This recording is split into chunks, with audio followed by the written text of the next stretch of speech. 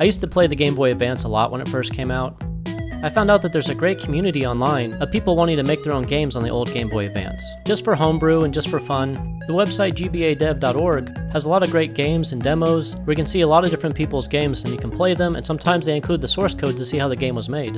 And last year there was actually a Game Boy Advance competition with lots of entries, with several different places and prize money. It answers a lot of questions on how to get started, and then when the competition ended, you can actually see the games that people made and play them. I submitted an entry myself, but it was really fun to see what other people made and came up with, and all their creative ideas. And some of these games are actually really fun to play. And a lot of you have been asking me how I actually program for the Game Boy Advance, and I've been meaning to make a video on this. Well, there's actually a new competition going on right now. Currently there's only 2 months left to enter. If you still have time, you can watch this video and learn how to get started and make your own game to enter, or if the competition has already ended, you can still learn how the Game Boy Advance works, and then check back for competitions going on in the future. There's even a Discord where you can chat with other people. Anyway, there's a pretty cool Game Boy Advance retro programming community online that I think you might like and enjoy. And one of the first things I learned is that there isn't one particular way to make a game. There's actually several different modes that the Game Boy Advance provides. Mode 3 can draw the full screen's 240 by 160 pixels with a wide range of different colors, but unfortunately it only has one buffer. So as you write to that buffer, you're drawing at the same time, so you may have screen tearing. Now Mode 4 does have double buffering, but you have to draw 2 pixels at the same time, and you're limited to a 256 color palette. So you don't get the full range of colors, you're having to draw 2 pixels at once. So then you have Mode 5, which does have double buffering. It does have the full range of colors, but they limit the screen resolution to 160 by 128 pixels. This is actually the mode I prefer, and drawing fewer pixels is going to help us with our frame rate, which is so important for the Game Boy Advance. So okay, let's start with Mode 5. Let's go to the gbadev.org website and go to the search button, and we're going to search for Mode 5. That first option is great. It's made by Decay, and he provides the source code to draw in Mode 3, Mode 4, and Mode 5. So let's create an empty folder on the desktop and save this file in that folder. I'm going to clear out everything and just leave those 3 files in that Mode 5 folder. We get the .gba ROM file, we get our C main file, and a Windows batch file. So you need a GBA emulator to run the ROM file. Some people like mGBA, but for simplicity, let's just use the Visual Boy Advance. So we can download and put that Visual Boy Advance emulator in the exact same folder. And all we have to do is drag and drop the ROM file onto the emulator. You'll see that it's very small, but we have the option to change the video and scale it up by maybe 3 or 4 times. So what we're looking at is Mode 5. It doesn't even fill the full screen, and he's drawing red in one buffer and then blue on the other, and then flipping between the two. And if you already have an IDE program, it'll open the C file, but honestly all you really need is Notepad++. Just a simple Notepad program that recognizes it's a C file and color codes everything accordingly. So that's our C file. I'm going to delete the ROM file, and I'm going to open our batch file in the Notepad++ program. And you can tell it's looking for DevKit Advance. That is a compiler that'll make the C code into a ROM file. So let's go ahead and download that and add it to our same directory folder. So the programs in this folder are going to compile our C file into the .gba ROM file. But let's clear our batch file, change to our current directory that we're in so it can find that DevKit Advance folder. It's a C file, so we use gcc to compile it. We can use object copy to create our main.gba file, and then we can pause to read to see what happened if there's any errors or how it compiled. So let's click the make file and see what happens. And there we have it. It actually created this main.gba file, and if we run it, it's the same program that we saw earlier. I'll open the C file to try to create an error and show you what that looks like. For instance, what if this value is way out of range? Hopefully our compiler will spot this at line 62.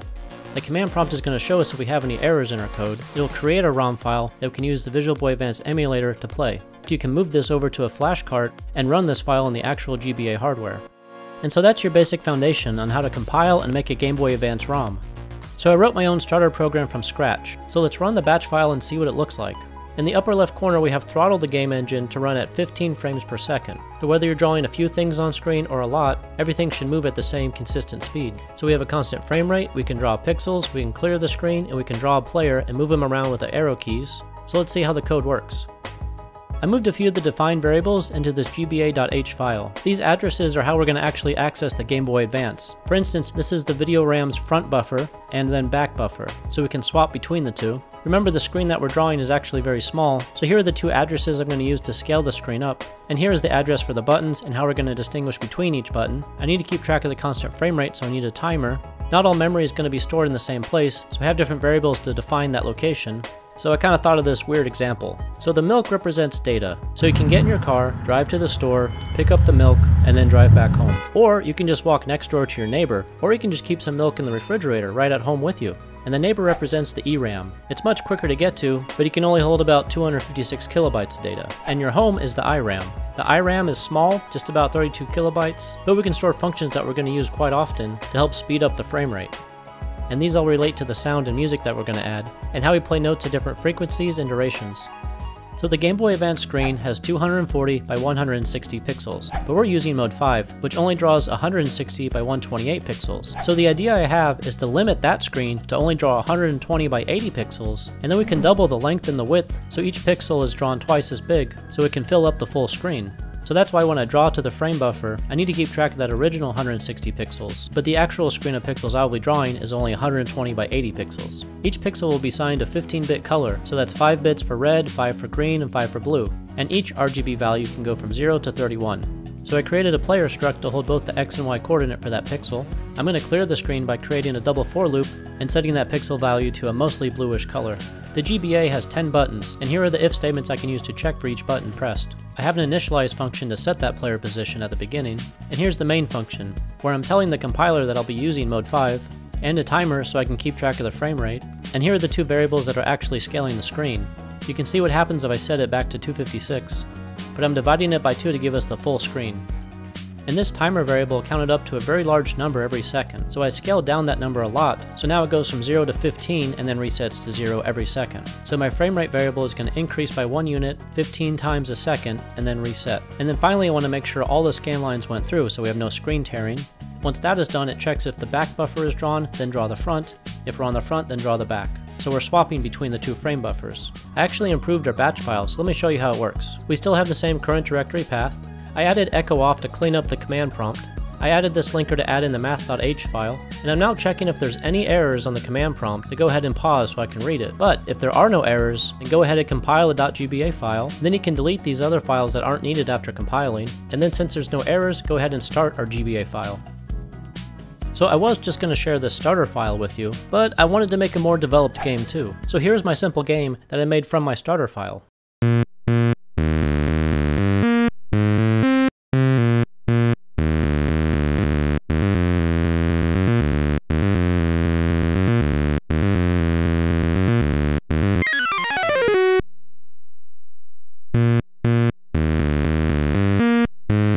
So let's quickly take a look at the code. Most of this should already look familiar to you, but let's jump into the main function. So what I have is a global variable called GameState, and I'm checking if it's set to 0, then you're showing the title screen, you're playing the title music, drawing the title image. If any button is pressed, then you're jumping into GameState 1, which is the actual game, where I clear the background, play the game song, check for any updates like collision detection and player animation, check for any buttons, and of course draw the player and the fireball image too. If there's a collision, we jump into the end screen, where you play the end song and draw the end screen.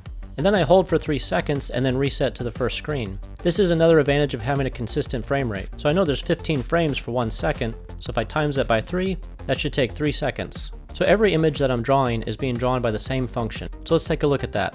So again, it's just a double for loop, and instead of using the RGB to set a value, I'm reading from a texture array. So let me show you how I created those images. Every texture is being read from this texture folder.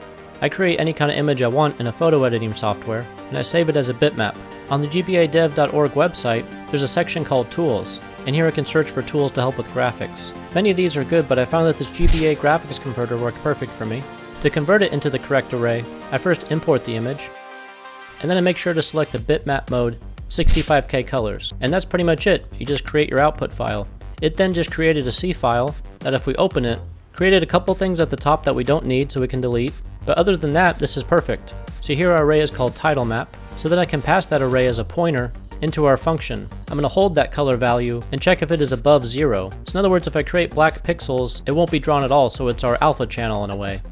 So you're probably going to want some music for your game. The GBA can play actual sample files, but it's a little easier just to play those iconic retro square wave notes. So I wrote out and saved all the possible notes in this array. And then to write a song, I simply just pick and choose the notes I want to play, using 0 for pauses. So I actually just chose some random notes, and then made some edits after listening to it until it sounded okay. And then I wrote a function that goes through each of the notes in our song array, pick out the actual note, and I initialize the songs in our initialize function where I can set the speed and even the number of notes in the song, and if I want the song to repeat or not. So you could speed it up very fast and set it to not repeat to create a sort of sound effect.